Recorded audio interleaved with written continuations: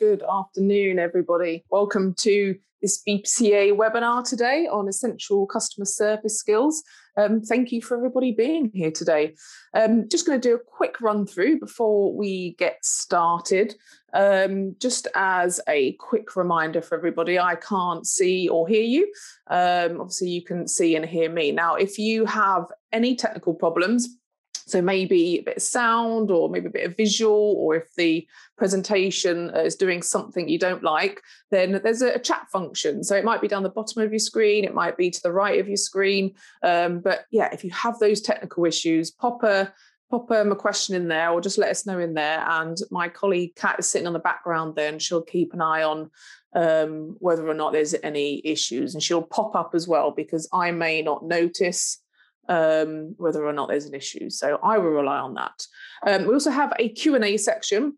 Now, during the presentation, I'm going to be doing questions at the end rather than sort of in the middle and at the end, just to keep things flowing. But at any point, whether it's right at the beginning or right at the end or in the middle somewhere, you have any questions for me about the presentation, then put them in that Q&A section, because that's what I'm going to be opening up at the end and I'm going to be seeing. Okay, so the chat section's not for questions to me, because there's a good chance that I won't see those.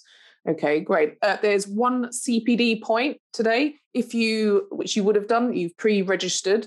Hopefully you've put in your CPD number or a BPCA registered number. And once we're done today, we'll have that list and we'll get your points uploaded for you. If you have any issues, obviously contact us afterwards. If you are watching this not live, if you're watching it afterwards, then you can still get a CPD point. You're just going to need to have to register that yourself. Again, speak to whichever CPD provider that you use. Okay, so one CPD point. In terms of, so the presentation today, normally obviously we do pests and pest species and, practical implementation of what we do in pest management. But we're doing quite a generic subject today, being customer service skills. It really is for everybody, whether you're new to the industry, whether you might not even be in the pest control industry. You might have come across this webinar and thought, yeah, do you know what? Customer service skills, that applies to everybody, doesn't it? Surely. So welcome to everybody. We've got 115 participants today. And that keeps climbing, it's ticking up as we go along. So anybody that has joined after my introduction there and you've got any question about CPD, then put it in the chat section and we should be able to answer any questions you've got. Okay, good. Okay, let me start sharing my screen. My camera's positioned okay, isn't it? Great. Okay, so so in terms of the agenda, I'll just bring that up so you can have a quick look. I'll give you a bit of an introduction. So I'll be coming at this with keeping field technicians in mind. Again, you guys out there who are watching, you might be in different areas of work, be it in the office or in the field or a bit of both. But, it will certainly be addressing the field technician's role in terms of customer service. But really, as I said, it relates to every type of work out there, office, field or otherwise.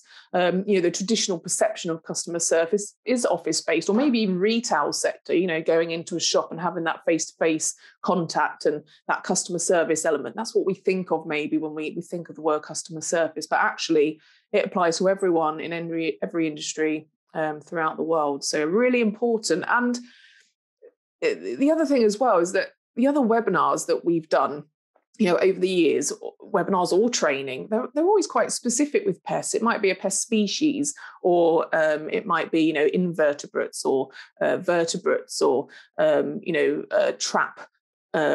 Use of traps and things like that, quite specific. Whereas, customer service, as I mentioned before, it is something we do every day. We don't do, bed bugs every day necessarily, or, rats every day. Whereas customer service, it is something that we have to do every single day that we are working. Every element of what we do, as soon as we with the customer in any way, shape or form, customer service is involved. So a really, really important thing to have a think about. really, really wide subject, really large subject with lots of different ideas and skills that you can have, and lots of training courses you can go on. But, we've got an hour today. So we'll keep it on topic with regards to, hopefully sort of field technicians, lone workers, and also, again, it would apply to anybody working in the office or all of the above. So we're going to talk about what customer service is, the skills that are involved with customer service, and then relate it a bit more to the pest management, pest professionals, and what sort of things you should consider. We'll see where we go with that. I've got a bit of a poll partway through as well, so just want to get your perceptions on what you find is important when you're out there. But we'll get to that. It's all good stuff. So a bit of a different webinar today. Looking forward to it. Okay, so in terms of first, what is customer service? Kind of think, well, we know what that is, don't we?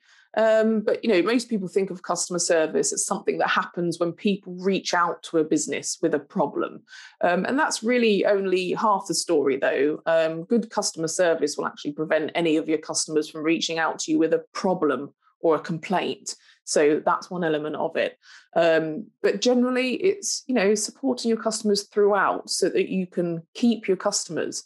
It's not just when you're face to face with them, or maybe if you work within an office, it's not just when you're emailing them. It's throughout the whole contact that you have with them. And then you've got two main elements to this, and that's proactive and reactive. Both are really, really important. We're going to go into that a bit more in just a moment. And then, of course, this is probably, if anyone had a little competition to see how many times Natalie said manage your customers' expectations through webinars, I'd probably clock up a good 4 or 5 times in each one, because it's just so important to manage those expectations. Your customers have expectations. When they pick up that phone or get that keyboard out to email you or get in touch with you, they've got expectations on what they want to receive from you. So it's about you making sure that obviously you deliver that expectation and in a way that they can enjoy and feel they've had a good experience. Okay, customer service is definitely a constant thing. Constant. Let me just move on. So this has been a bit unresponsive today. There we go. So there are a lot of skills needed to perfect your customer service. I've got 16 of them here. Some of you maybe are going to count them now, aren't you? And make sure there are 16. There's a few here for you to consider. There are more, of course. I've picked out some of the ones that I think are the most important. You can have a little view of those now. I'm not going to go through all of them. But, in my role here at BPCA, I see a lot of great customer service. Of course, as well as some questionable customer service. It is part of my role. I'm the, technical and compliance manager, and that compliance bit, I'm talking to, members all the time about what they're doing or what they're not doing, picking up when they're doing great things. We talk about that and really give some good feedback. But also, if there's some other elements that are not quite as good, we discuss it. And sometimes it can be customer service. Actually thinking about it in terms of compliance, customer service is actually a really big part of say compliance issues or complaints issues, and even compliments. Normally when you think about it, any compliments that you've received, of course, because you got rid of the pest, but a lot of the time it's because you've been, attentive, you've been flexible, you've had a positive, language and a positive approach with your customer, you've shown great empathy. All of these things here, that delivers a great customer experience. So it's really important that this goes hand in hand with the service that you're delivering your customers, the pests that you're dealing with, or the routine inspections that you're getting out there. And being a pest controller out there, lone working with customers, it is really important that you're always on top form. Don't just think, how am I going to get rid of this pest? Don't make your way to a job or get that call and go, right, I've got bed bugs here. How am I going to technically get rid of this? Of course, that's important. That's a massive part of what you're doing. But, also think, okay, how am I going to communicate with this customer? What history do I know about this customer? Have they got any, particular personality traits that I need to be aware of? What am I going to be promising my customer? How clear am I going to be with them? I may, or you may talk about a few specific talents listed here throughout. I'm going to mention through specific ones mentioned throughout the webinar, the ones that are deemed really important. And actually, so thinking about these, I say skills, yeah, that everyone has, time management, problem solving, personality, empathy, ability, and things like that. They're all really useful. And I mentioned at the beginning that, to use the Q&A section to put questions to me, not necessarily comments. However, this webinar today, I'm going to move, I'll allow a bit more than just questions in there. I'd quite like to know, or to get your view of what you think is really important. Maybe you've had some experiences and afterwards you've sort of reflected on it and thought, you know what, I could have done better with that because I could have behaved in a different way, or I could have, gone about that in a different way, or maybe I could have spoken to that customer in a different way. But also positive things, you might have thought, you know what, I really smashed that. I really done a great job there. And yeah, I got rid of the pest. That was the great job. But that customer really appreciated the way that I dealt with them and the empathy that I had with them. As we know, pests are quite emotive and can be quite upsetting to people sometimes. So, it's a really big part of what you do. So yeah, throughout this presentation, I'm going to pick on a few of these elements here and maybe talk about them a little bit more.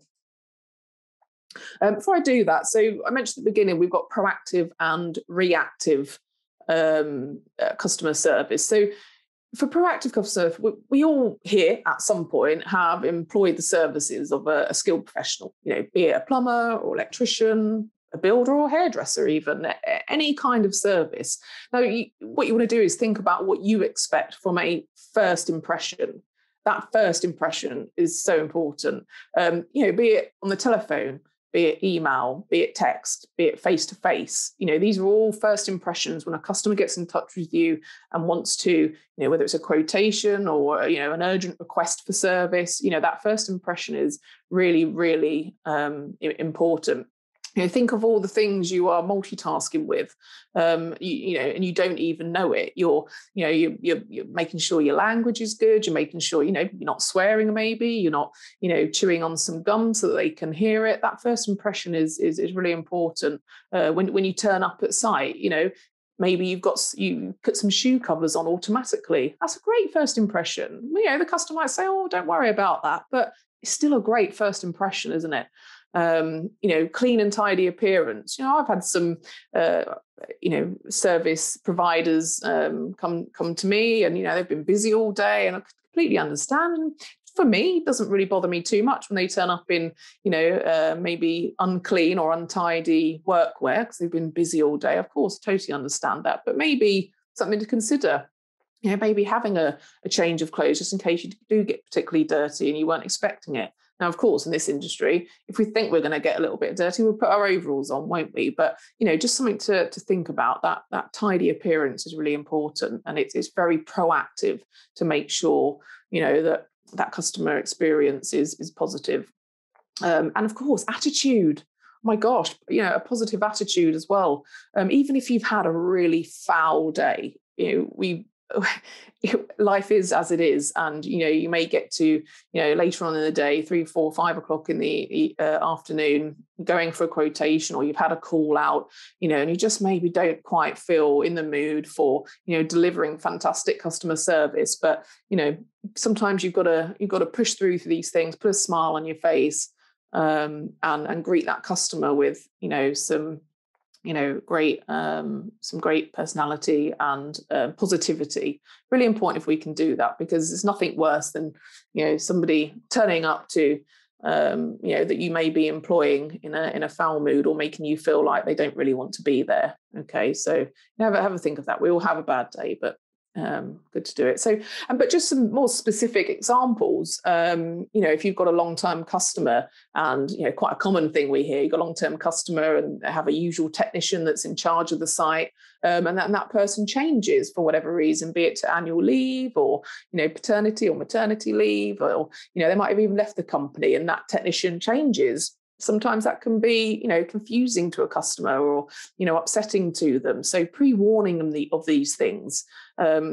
Again, it's managing their expectations and making sure they're informed of everything that's going on so that they feel involved. They don't feel like they've been forgotten and you're just carrying on doing what you do without worrying about them too much. So pre-warning them of these changes, giving customer help and assistance that is above and beyond.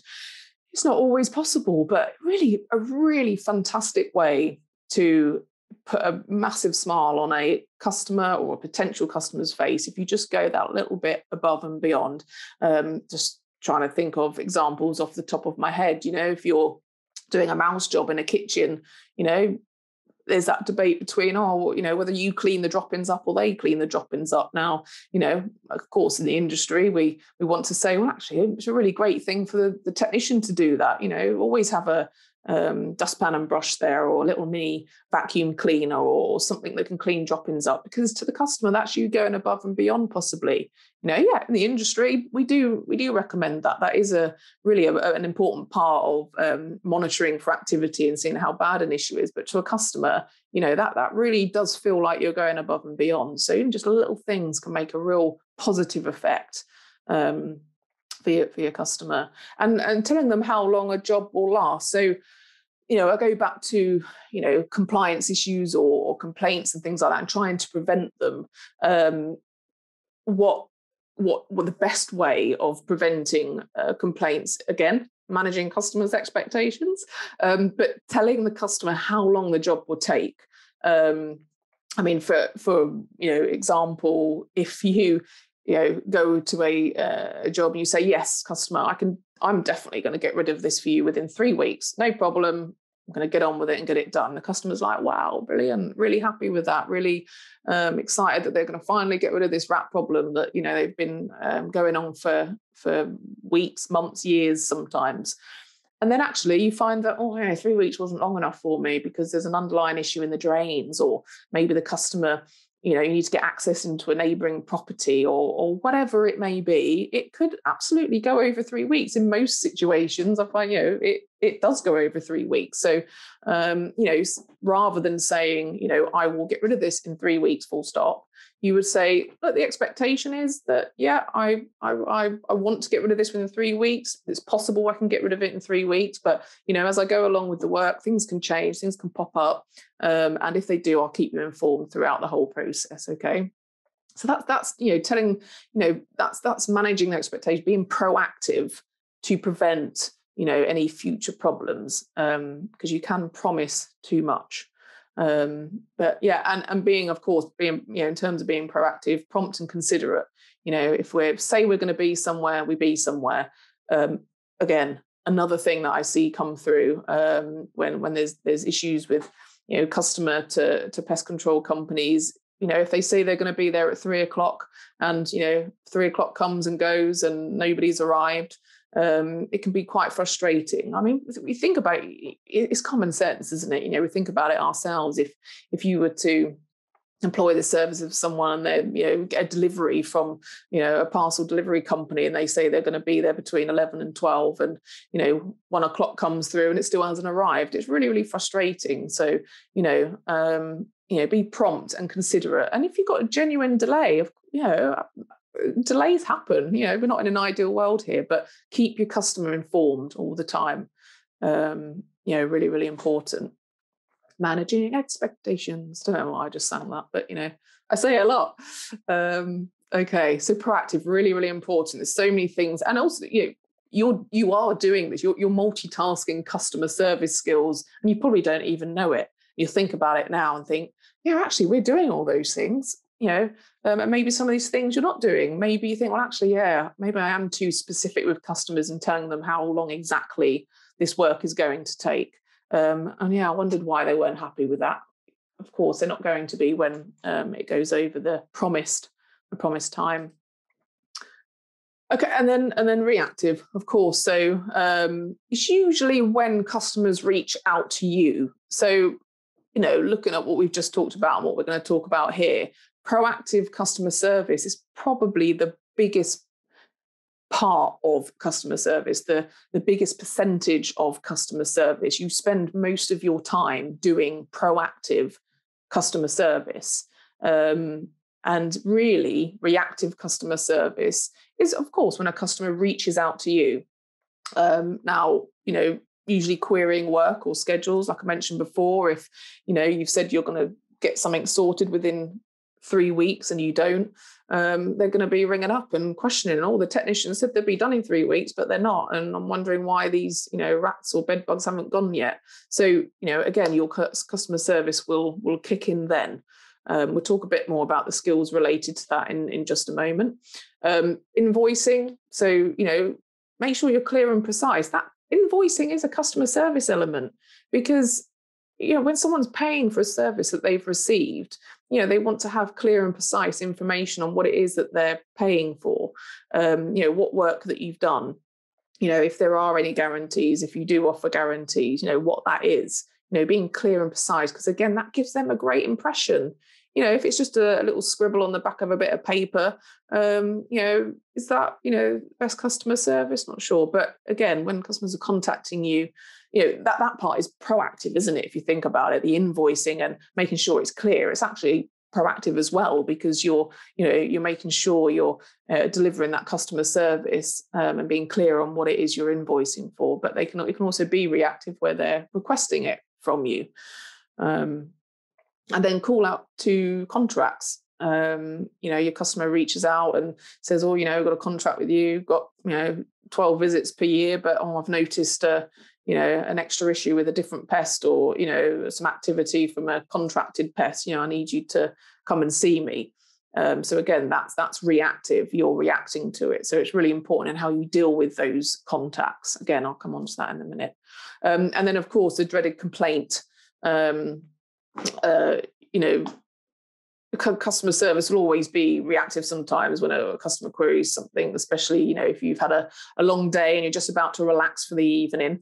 You can sometimes feel frustrated when a customer reaches out to you to ask you about, work schedules or invoicing, or, a call out to a contract, or maybe even a complaint. Like I mentioned there, it can be really, really frustrating, especially when you feel like you want to wind down for the day. But you must remember that, the customer has a genuine question and requires information to make them feel more confident.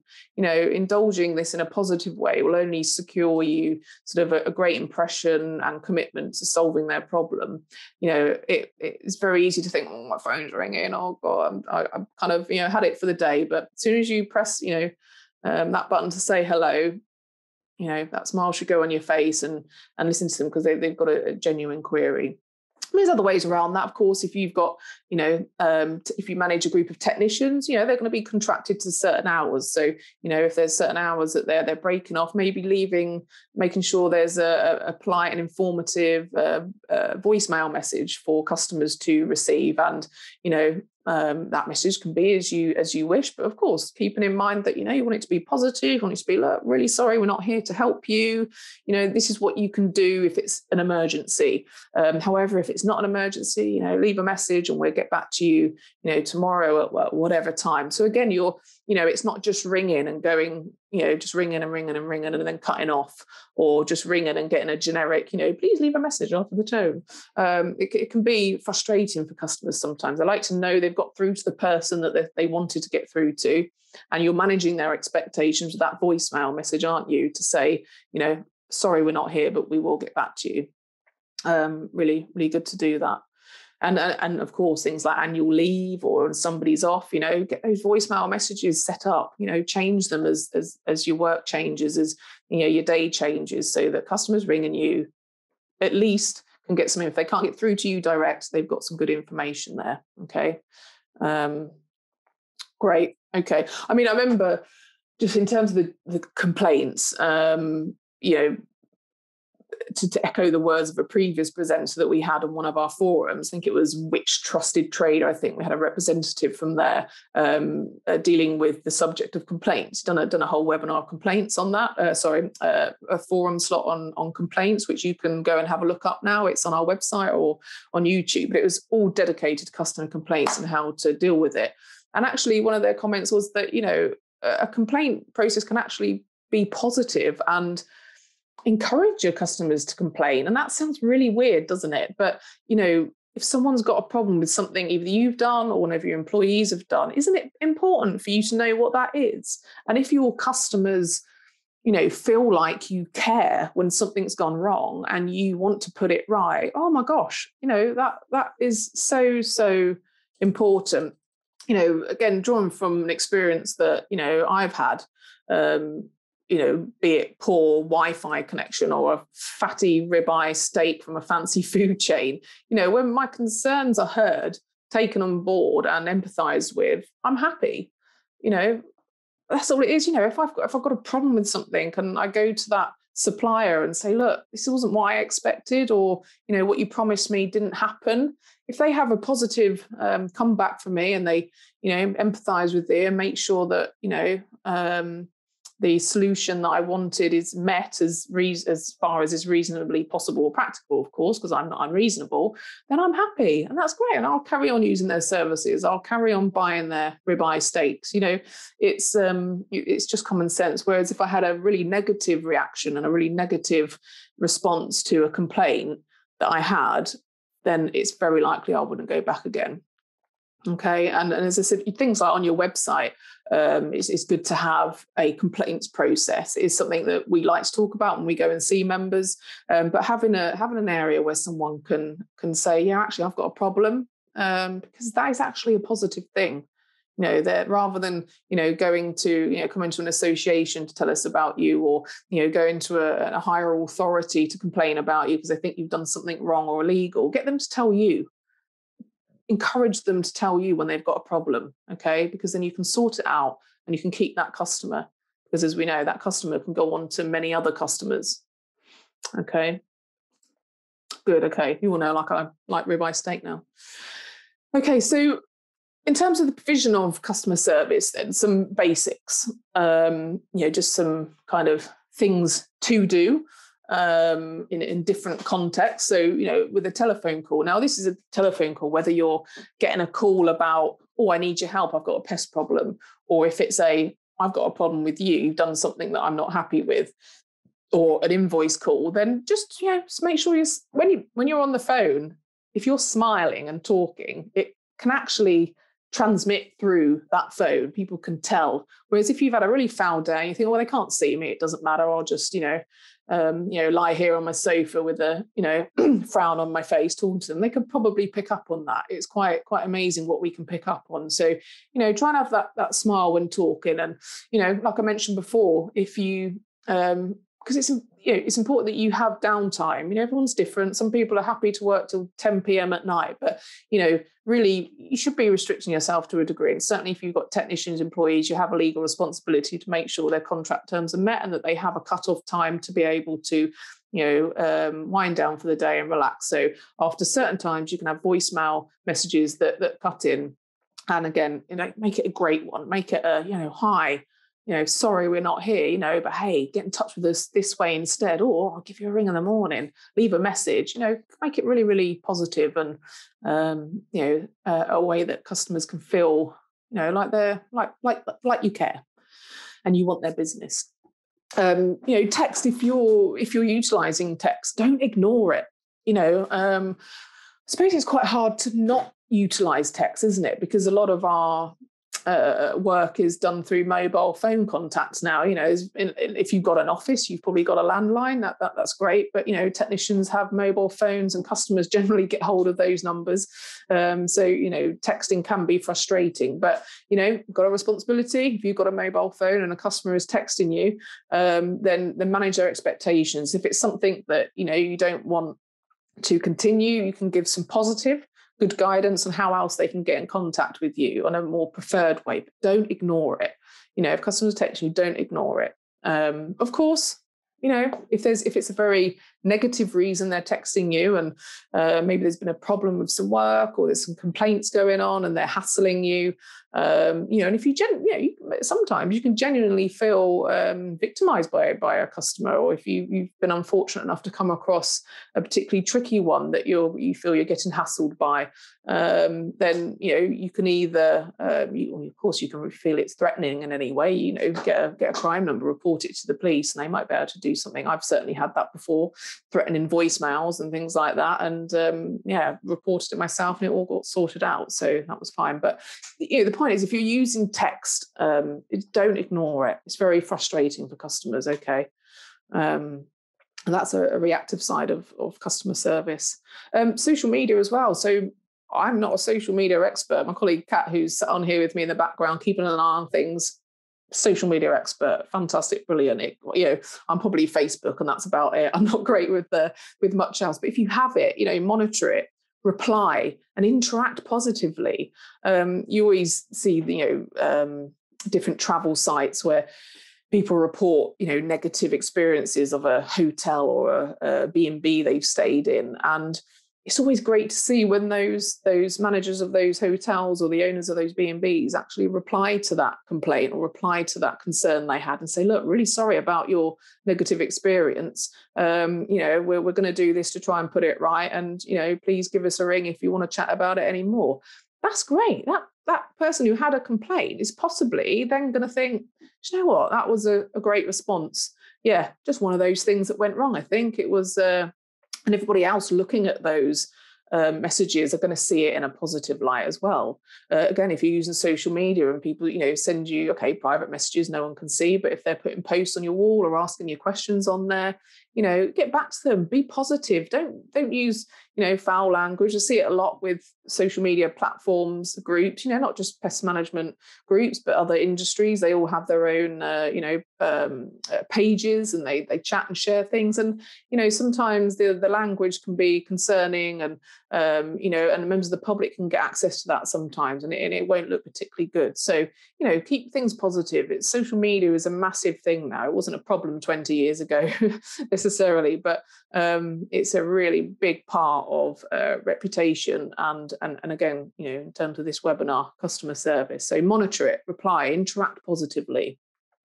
And we're always happy to help you with, any social media questions you have, any guidance on it. Again, as like I said, we've got a lot of in-house experience with social media and how to manage it. And we'd be happy to, have a chat to you about that if you want to get into it a bit more. But really good for customer service.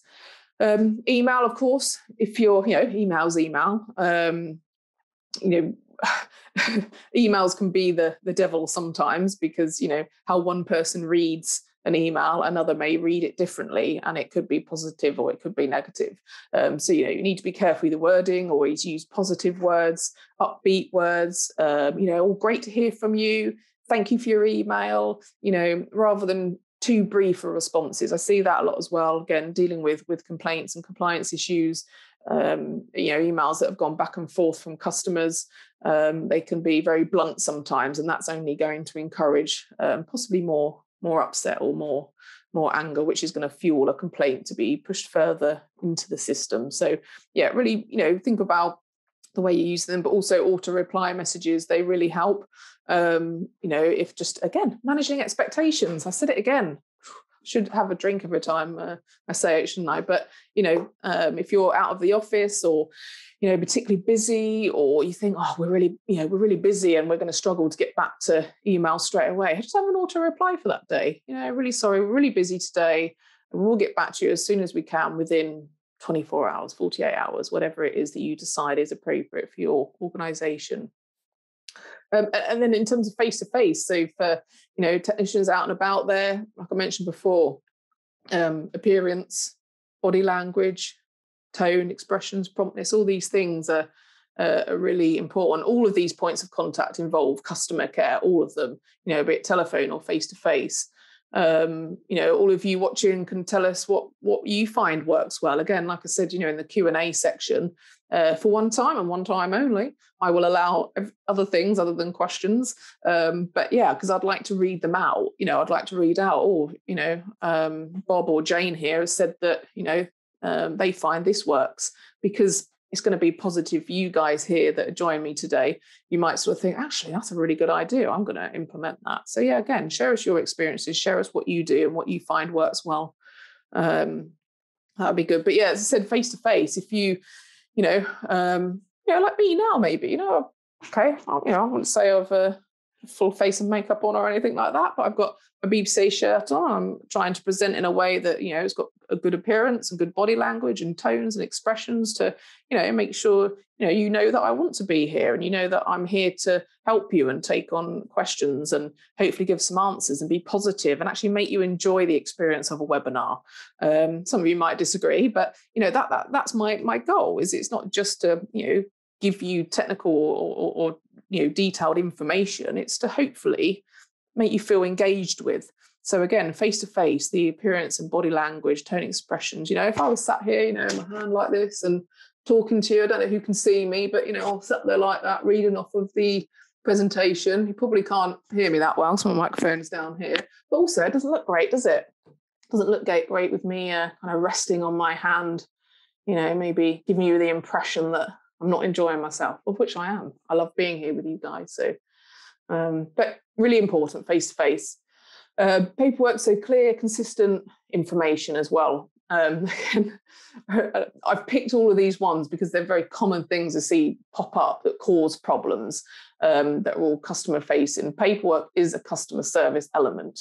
If you are dealing, not only we're not here to talk about BPCA codes of practice or legal requirements of paperwork. I'm here to really say that having clear, consistent, and informative paperwork is a great tool to tell your customer what you've done. You're the right person that they've employed, and they're going to receive a great service over the next few weeks, days, whatever it is you're doing for them. And yeah, it's something that they've got for when you walk away, something that you can read. One before last webinars that we've done, I mentioned on bees, we have that why we didn't treat your bees leaflet. I mean, again, that's great customer service. If you might do a treatment report, we don't need any treatment, but rather than just going, I'm not going to do their bees, see you later, bye.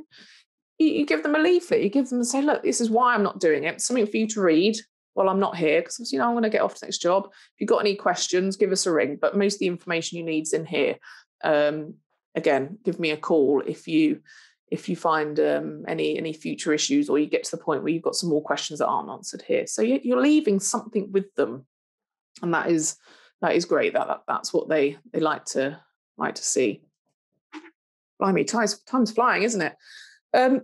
So absolute no. So they're all the things that are great to do, to think about, but yeah, in terms of things we didn't do, the obvious things maybe you'd say, but rudeness. But actually in this job, because, of what we do, you can get some really upset customers, some really agitated customers, some really, they almost, you almost feel like they may be overreacting. That's an absolute no word to use, overreacting. I didn't put it in here, but I just thought of it there. Yeah, don't ever say customers overreacting. That's an absolute no. The words that we use are really important.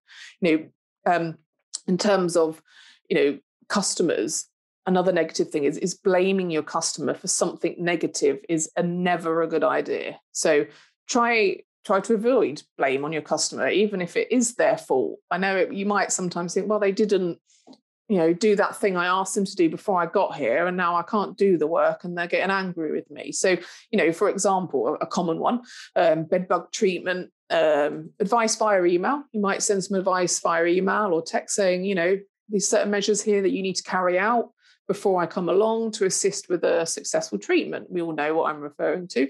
And then on arrival, you find that nothing's been done.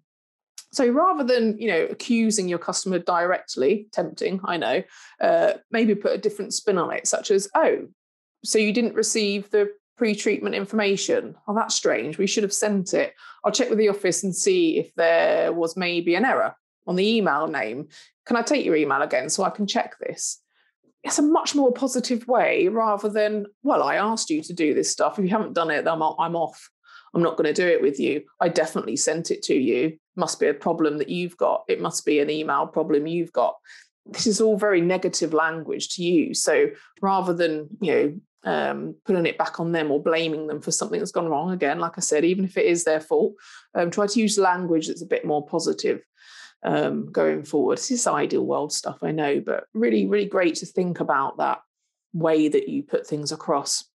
And that's rudeness, isn't it? Using things like calm down, even if you're saying it, just calm down, that can still come across as quite, unempathetic, and it can actually aggravate things more. So, other things like, you misunderstood me. Again, you're accusing the customer of something there. You're accusing them of misunderstanding. You're almost telling them they're stupid. So, rather than saying calm down, you'd say, well, let's both sit down and have a talk about this. Maybe, it's not nice to get upset. I can see that, maybe a bit stressed out by this. Let's have a sit down and we'll have a nice talk about it. Okay. Rather than saying calm down, and, it can be tempting. And also maybe I miscommunicated that information. So again, rather than you misunderstood, it could be maybe I miscommunicated the information, or maybe I didn't communicate it in a way that was understandable. Apologies about that. What I actually meant was, so really, really important in trying to use different words, use different terms, avoid getting frustrated and, being rude. It can be easily done, certainly in this industry, because there's a lot of high emotions sometimes.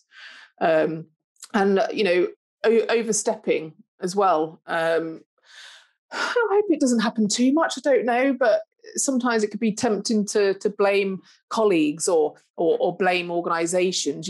Like that email example. Oh, did you not get that email about the pre-treatment things you need to do? Oh, bloomin' office! They always do this. They always forget to send that email out. Oh, I'll go and have a talk to them. Yeah, that's overstepping, really. You're negatively referring to a company or a colleague. So, thinking about what you're saying, it's tempting sometimes to deflect a problem from you onto somebody else, because you're there, you're face to face with them, you're thinking, oh, did we not send that? Oh, this is awkward, embarrassing. Oh, I'll reflect that onto somebody else and blame the organisation because that's easier. It can be tempting to do, but yeah, overstepping is a thing. Try not to do that. Because again, even though you personally, it might not be them reflecting badly on, it's reflecting badly on the company, isn't it? So that is not good for anybody. And then the last thing, so over-promising, instead, with regards to, let's say, like I mentioned before, I've kind of already gone over this, but a rodent problem, 3 weeks, you say, yeah, I'm definitely going to get rid of that for you in 3 weeks. I'll see you in 5 minutes. See you later. Bye-bye. Rather than doing that, because then when 4 weeks comes around and the problem's not gone, you're going to have more problems than if you said, in an ideal situation, I will try to get rid of your rodent problem within 3 weeks. That's what I normally achieve. But each site's different. I need to come and have a look. I need to have a survey. There could be underlying issues. But I'll communicate with you through the whole process. Don't you worry about it. Okay, that's a lot more, refreshing for a customer. And you're not over-promising. You're not saying that you're going to do something that there's a chance it could not go that way. Yeah, and bed bugs is a really common one, because as we know, there's in a lot of situations they can go on and on and on. Really tricky, but so yeah. And just another thing in terms of absolute no's, I'm a fan of an odd mint from time to time, feel refreshed and, I enjoy them. And also it helps me stop eating all the time. But, I wouldn't turn up at a customer's property chewing on said mint or gum, it's just some really simple things, isn't it? When you're talking, so if you're on the phone, people can hear if you're chewing or sucking on a mint. So yeah, just little things like that, absolute no's. Okay. In terms of facing confrontation, so avoid it by, monitoring your verbal language, your body language expressions. This is not a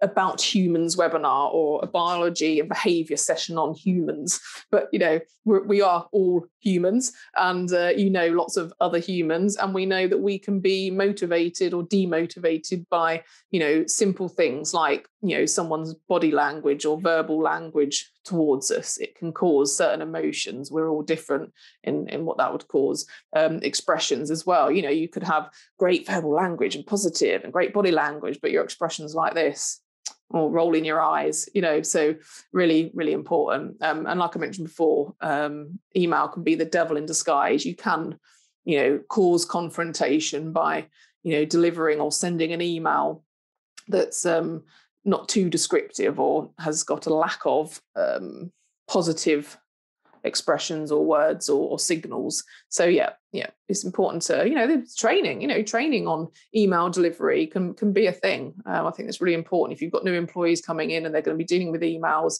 do a bit of email training, the things to do and the things not to do. Good stuff to do. So also we've got to face the facts. Like I mentioned, we're humans. We are complicated beasts.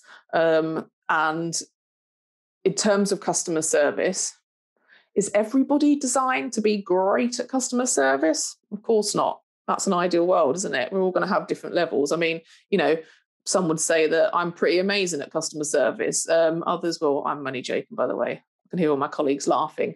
But all seriousness, in terms of people, I generally see there's 3 types of people, and that's, they've got a personality that is perfect for good customer service. And what I mean by that is they're just natural. They don't really try at it. It's not something they have to think about or have to be trained in. They're just jolly, happy, considerate people that, like to make other people feel informed and confident with what they're doing. And, they've just got the personality for it, be it the way that they present themselves, the way they hold themselves, the way their body language is. It's just natural. They've just got that natural flow.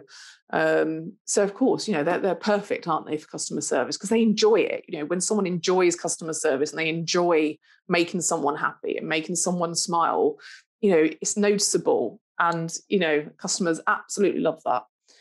So that's the one type of person. And then also you've got the sort of people that have the right attributes for good customer service, but maybe need a little training, or maybe they wouldn't be the front of shop person. Now, okay, I'm moving away from technician a little bit here, because you're a technician.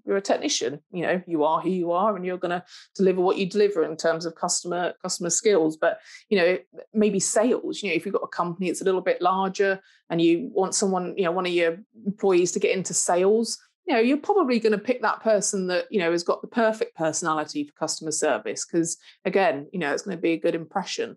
But again, you can still get those ones that are in the middle a bit there. They've got the right attributes and you're totally happy of sending them out there. Maybe a little bit of training, webinar like this, just as a little refresher for them to go, what? Yeah, some good points there. I'll remember that when I'm out there. I'll take that gum out of my mouth and I'll put those shoe covers on, and because that's customer service. Customers will appreciate that. And then maybe you've got those people that are really not people persons. I don't know, is that a word? Anyway, phrase. Those people that are not really desirable in terms of, really front facing. And sometimes acting can come into play. Acting in customer service is a thing. Like I said before, if you have had a foul day and you're going to see a customer to quote up on a job, you don't necessarily let them know you've had a foul day. So you act, put a smile on your face. Yeah, I'm jolly. I've had a fabulous day. How are you, customer? How can I help you? Yes, I'm wonderful. Thank you. And then when you go home, you can collapse on the sofa and, have a cup of tea or whatever. So acting does come into play. And for those, people that maybe aren't, really people persons, let's just go with that phrase, shall we? Again, they'll maybe need a little bit more support, a little bit more encouragement. And again, you might choose the roles that they would do. But yeah, recognizing the skills of individuals and adapting is really important, and giving them that get up and go that they need to hopefully have that, perfect personality. can't change personalities, but right, okay, blimey, time flies, doesn't it? I'll shoot through these last bits so we can get to some Q&A bits. We've had 2 pop up in there, so yeah, not a massive amount. Keep them coming if you need to. So in terms of pest management, lots of the stuff I've been talking about, I'm saying I'm going to address pest management specifically now, but actually we've been doing that all the way through, haven't we? But there's one thing that's true when pests get into homes. People want them gone, full stop. Of course, when it comes to customer service before and during the work order, it's important to remember that while your clients are grateful, they may also be dealing with one of the worst, scariest and most upsetting situations of their life. I mean, you might think I'm exaggerating, but, we've all had that customer that is just beside themselves. And, in your mind, you might be thinking, Christ, they're really not happy about this, woodlouse or something that's come in through the door. But it's very personal. And, that there are genuine fears out there. And we really need to be empathetic of that. And I use that word. I'm going to come to that a bit sooner because it's very important. But, we're a service and not a product. So customer service, we're half of that statement, aren't we? We're a service. Okay, not a product. And it's really important that, when someone rings us up to deliver that service, it can be, we really are at the heaviest end of customer service. There can be some really high emotions involved, and dealing with that in the right way is really important. Customers may be desperate. Empathy versus sympathy, like I mentioned. Excuse me, sorry, my voice going already. So empathy is the ability to understand and share the feelings of another. So, for example, you say to somebody when you're there and they're distressed, you would say to them, I can imagine that this is stressful for you. Pests are a genuine public health risk and it's important we help you with this. That's empathy.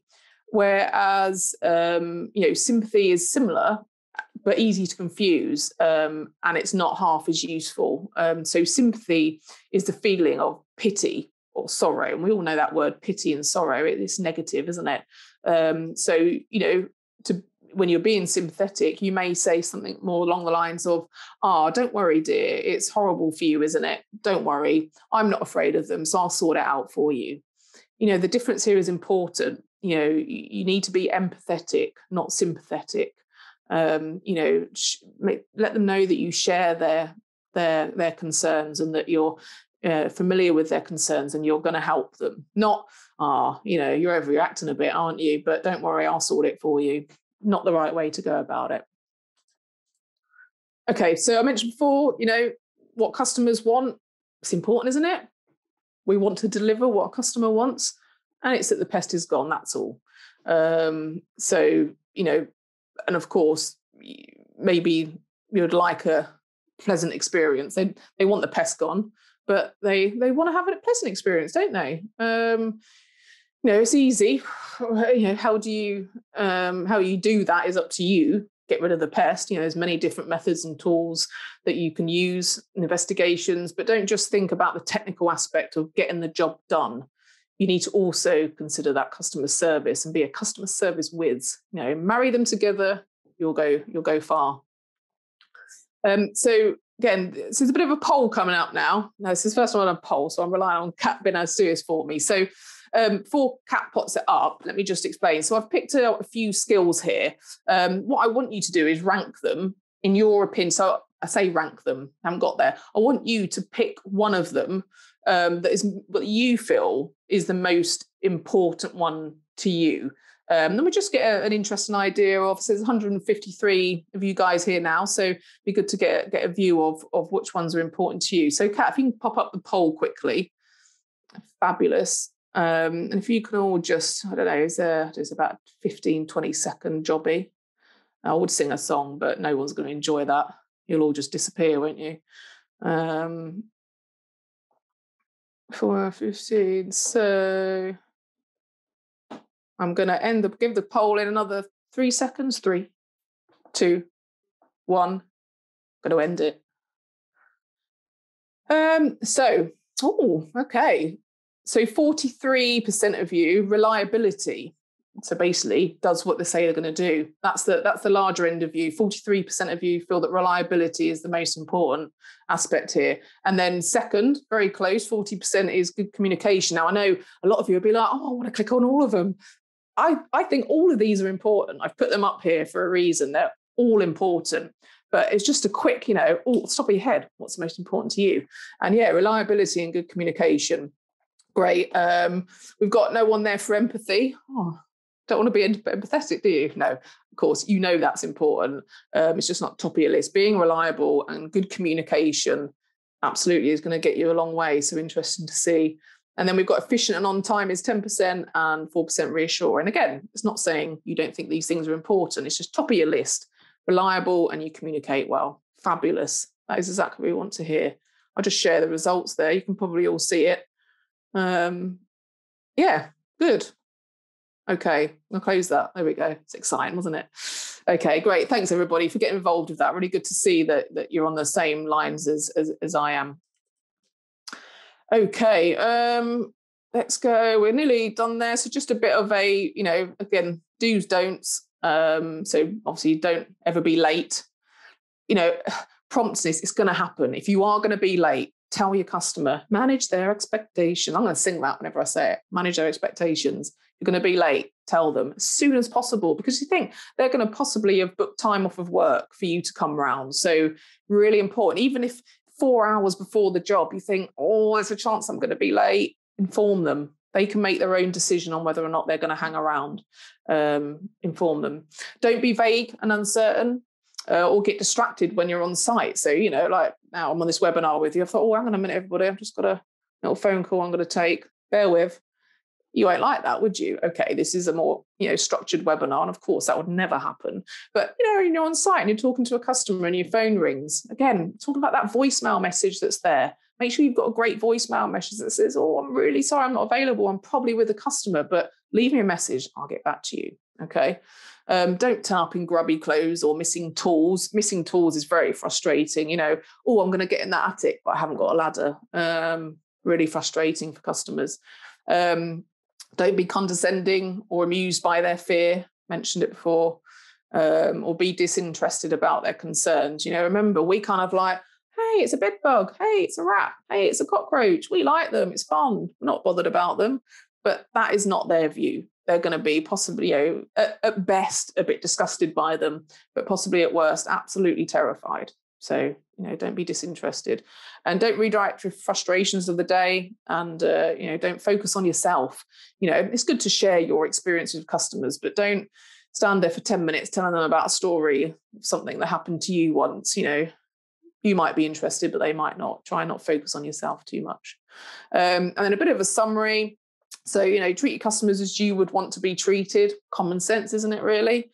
Be a pleasure to be around and make customers feel important. Of course, common sense again. Empathetic, not sympathetic. And, there it is again. Manage all expectations. Right, questions. Bish, bash, bosh. Got 3 of them. Great, okay. So you've got some stuff going on in chat there. Hopefully Kat's dealing with that and you're all happy, but bringing up some chat here.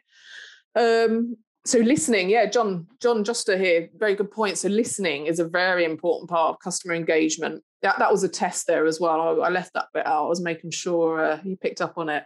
But yeah, listening, absolutely. There's nothing worse than if, someone's trying to, get across their feelings or what's happening with a job and, you cutting in all the time. Or, kind of looking as though, you're a bit bored of what they're saying. Even if you kind of know what they're getting at and you think, Christ, they're going on a bit here. Just try your best to sort of keep that listening hat on and only interject when it's appropriate and you feel that they've got, a decent pause there that allows you to talk. So listen. Good one, John. So Trevor here, you carry deodorant just in case. That honestly, that is so important. Bit of deodorant in case you've been in an attic somewhere, rooting around trying to find that squirrel dray or where those rats are coming in. Get hot in there, especially in summer. So nothing worse than turning up at a customer's house smelling particularly unpleasant. So yeah, Trevor, absolutely carry some deodorant. So where on your website would you put how to complain? That's from Emily. So really good question. Some in terms of complaints processes, some websites are not clear in where you can complain. They're actually quite hard to find because the organisations want it to be hard to find, be it right or wrong way. For me, my preferable thing is having maybe somewhere on your website that says feedback ? Or do you have some feedback for us? And have it as, compliment and complaint, because you do want to encourage customers to tell you when stuff's right as well. It's less likely to happen, as we know. Again, that's just a human element. We're always going to, you're always going to get more feedback that's negative than is positive, unfortunately. But maybe even trying to encourage that positive feedback, having at the end of your treatments a follow-up email or a follow-up text saying, I hope everything went well for you. If you've got anything, great to say about us, please visit our website and let us know. Also, if if there is anything that you've got concerns over, contact us on, XYZ. But I think having it on your website so that it's noticeable and your customers can find it is a positive thing. That's what I personally think. But in terms of the designs of websites, Emily, I wouldn't know where to put it. I'm not a website expert, but I think visible is important. That's my personal opinion, though. That's not, fact, or it's just my personal opinion. So Marwa, so what about dealing with difficult customers, or when you have many people to deal with? For example, the financial department who resist in payment and make huge delays.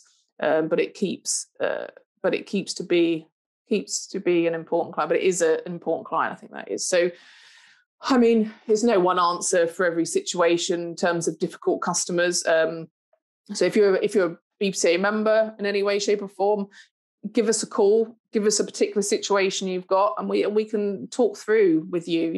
We've got varying amount of experience within the BPCA. We've got business owners, previous business owners, obviously our boards and committees. I've got my own experience, and we'll probably be able to help you with dealing with it. But when it comes to payments and delays in that, when it comes to customer service with that's a different thing altogether, isn't it? So. Having your own processes for chasing payments and having terms and conditions in your contract so that you can follow up on them. And, if you've got to take legal action, you have to do these things, don't you, to get the money that you need. But walking away from financial concerns, just generally difficult customers, that comes down to the personality thing, doesn't it?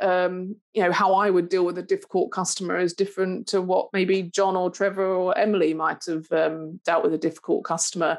It's about dealing with them in a way that gets them what they want, but also what you feel is owed to them. And as an association, we are always here and happy to help. If you've got a difficult customer and they're complaining about something that you have or haven't done, or they're being difficult in a way that you think, actually, do you know what? Them talking to my association or talking to someone at BPCA would really help in, re-establishing trust there, and, BPCA backing you up in what you're saying and go, yes, actually, what your contractor has told you is right, and this is the reason it's right. That can help with difficult customers sometimes. So there's no one answer, but addressing it in as positive way as possible is always going to be preferable. So Asad, what to do about a customer with a language barrier? Fabulous question. By the way, everybody, I'm 2 minutes over. I am aware of that. So I'll do this question with Azad. If we get any more coming through, I will send out an email as usual, or you can just give me a ring direct. But yeah, so I've dealt with language barriers before, working for a local authority in a large city. We used to deal with high-rise blocks with, I don't know, there was 15 floors. I think there was like 100 flats within it, and we had cockroaches and mice throughout, from top to bottom. So we had to gain access to all of these flats. And of course, there was, I don't know how many different, I can't remember back now, but I think there must have been 15 different languages that were spoken within the building, and not all of them spoke English. So we developed flashcards for situations like that. So we had a photograph of a cockroach on this card, and we didn't have 15 different languages, but we had, I think it was 10 different languages saying, do you have any problems with cockroaches, kind of on this flashcard? And, if we come to the door and we could tell somebody had no idea what we were saying, we would use these flashcards and they would sort of, oh, right, yeah, we have, or no, we haven't. So that's one way. But obviously on a larger scale, if it's face-to-face, find somebody that speaks the language. It can be very difficult. Or again, with emails and things like that, they can be translated. But at the end of the day, if you're carrying out work for customers, they, an understanding of English to a degree is important for them as well, to understand what you've done and what you've used. And again, trying to address that's tricky. So flashcards one way, but I know that's not going to work in every situation. Maybe something to consider. Okay. Oh, okay. Ahmed, I will ask this one. I said I wouldn't, but we're only 4 minutes over. It's okay. What if you get a pest you can't identify? Send it. You can send pictures to us. If you're a BPCA member, you can send me a text message. I'll have a little nose. If I'm not sure, I'll send it to some colleagues and we'll have a little chat back and forth. What's this? But on some occasions, you actually need the physical insect to be identified by somebody. So you might send it off to one of your suppliers. They might offer an insect ID service that you can use. But yeah, it's important that you do get a pest identified, because in terms of customer service, it's important, isn't it? Because there's nothing worse than going to somewhere, looking at an insect and openly saying to your customer, oh, I don't know what that is. Oh, I don't know, and you're on phone Googling it. So probably best to go, oh yeah, okay, that's what I'll do. I'm going to go and have a look at my van and just see what tools I've got, just get some ideas of what I can do to help you out. Maybe go and have a look at your manual that's in in your van. Have a look it up. It's a fly. No, it's a fly. Right. Okay. It's that species. Again, you can do that yourself sometimes. But if you generally need to send off a sample because you're not sure what it is, absolutely fine. Just find the right person to send it to. Okay, great, everybody. Well, listen, I'm 5 minutes over. If there's any questions that you've got, that, obviously they're not on here, but if you're typing away and you're like, no, Natalie, don't go, just pop them in an email, the inquiries email, or you'll have a feedback request actually after this webinar, so you can always reply to that and get in touch with us and ask the questions that maybe you wanted answering here and we didn't get to. And also, please give us great feedback. Now, I want to know how you feel about these webinars and how they're delivered. I've been doing these 2 years now. We've kept the same structure, the same format. And you might have some ideas and think, do you know what, Natalie, it'd be really good if you integrated this into the webinars, or you've done it in a different way like this. Really some good ideas would be really appreciated. But yeah, thank you everybody for joining today. Hopefully that was of some assistance to you. And yeah, go forth and have a wonderful day. Okay, take care now. Bye-bye.